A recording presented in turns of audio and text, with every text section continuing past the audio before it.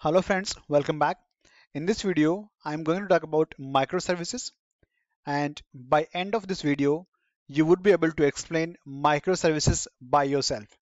All right.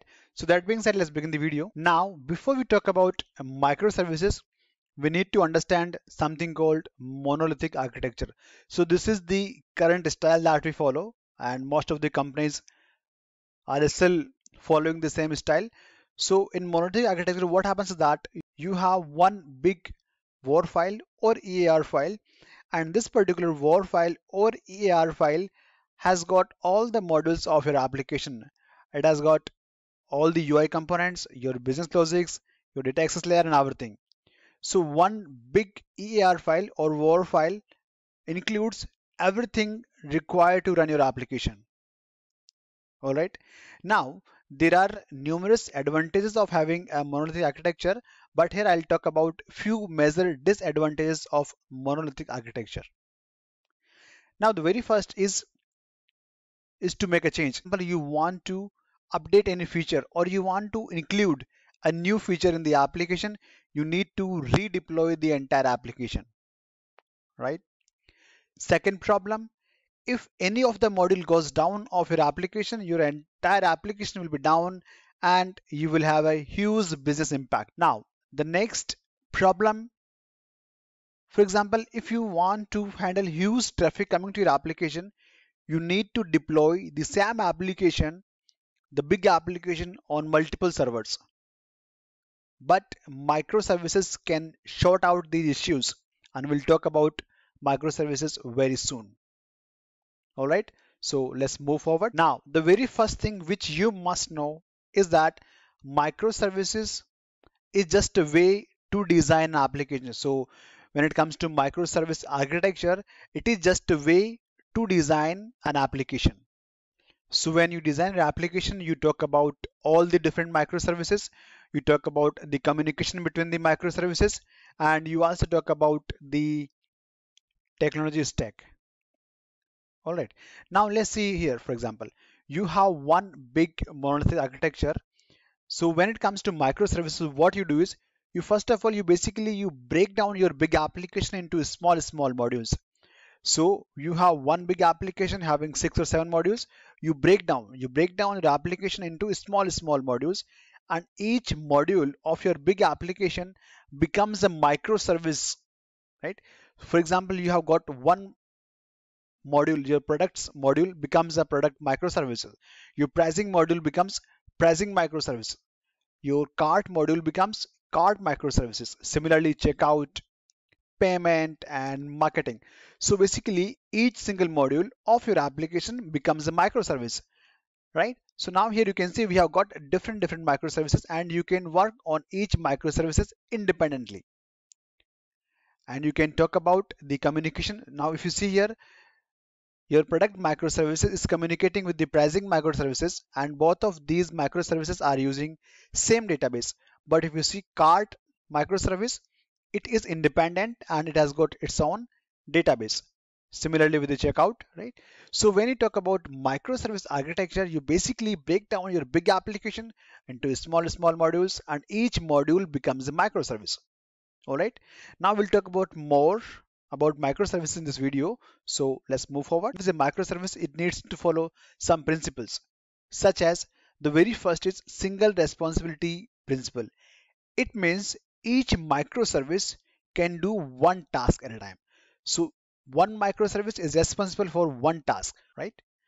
Now the next is built around business capabilities. It means, so basically initially we had one big application. Now we have break down that application into small microservices, and now these microservices work together to achieve your business objective, right? So each single microservice is contributing something to achieve your business objective.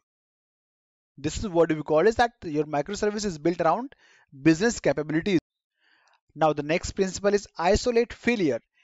So it means if microservice 1 goes down, it will not impact the other microservices. Next one is deploy independently. It means you change something in one of your microservices, or you just want to update some feature, or you just want to add a new feature in one of the microservices, so you can do that and you can deploy that application independently. So each microservice can be deployed independently. So if you are working on microservice 1, it will not impact any other microservices. Now let's talk about one business case. For example, here you can see we have one monolithic application, which is one WAR file, or it could be a EAR file. And this particular application has got multiple modules like admin, attendance, appraisal, payroll, employee, and all, right? Now we'll convert this monolithic architecture into a microservice architecture. So now here you can see, if you guys remember earlier, we just had one file or EAR file, but now if you see here, we have got different microservices. So we have got one employee microservice, which was a module. Payroll module became another microservice. Attendance module has become a new microservice, and appraisal module has become another microservice. So now we have got four different microservices. So basically each module has been converted into a microservice. So now if you see here, employee service is one WAR file. For payroll we have got another WAR file. For attendance we have got another WAR file. For appraisal we have got another WAR file. And for your admin module we have got another WAR file, right? So each single module of your monolithic architecture has become a microservice here in this architecture, right? And here we have defined the communication, that admin can communicate with the employee or with the payroll or with the attendance microservices through a REST API call. And each microservice has got its own database, right? So this is how a microservice architecture will look like in a real life. So you would be having multiple WAR files, but this time it would be very less in size. Each WAR file is just responsible for limited or for one functionality only. Now let's talk about another example. So here you can think of, this is one my shopping application, and I've got 6 modules here: product discovery, basket, payment, pricing, checkout, and marketing pages. So I've got one big 50-60 MB WAR file, one monolithic architecture, right?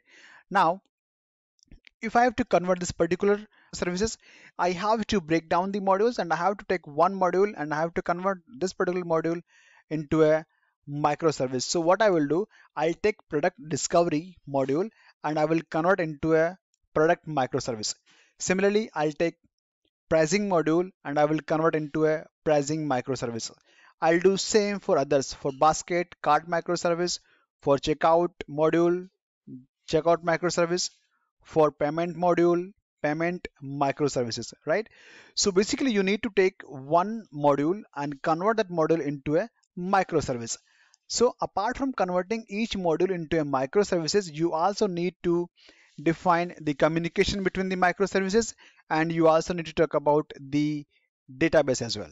Microservices standards, you need to have your one microservice should have its own database.